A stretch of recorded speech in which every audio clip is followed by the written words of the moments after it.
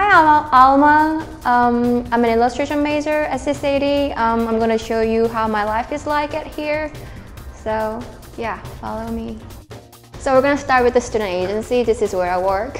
We have lots of people here. It's a good work experience here because as an illustrator, it's important you know how to talk with the clients and how to get the feedbacks and fix those things, like getting things done on time.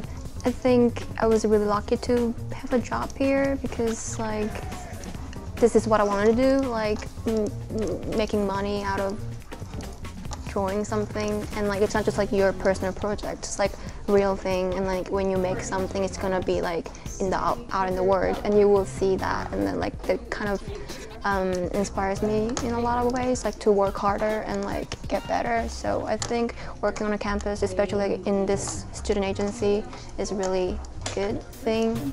Now we're gonna go to illustration lab in the Kinney Hall.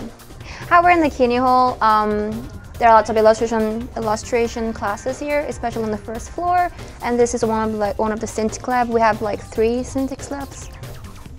The good thing about Kinney Hall is it's open till 2 a.m. in the morning. So if you have a lot of projects and you need syntax, you can still stay here till 2 and get your work done. I think it's really important as illustrator that you know how to manage your times, especially work ethic wise, manage your time and not just draw a lot, but have a plan for your drawings. Thank you for following me around.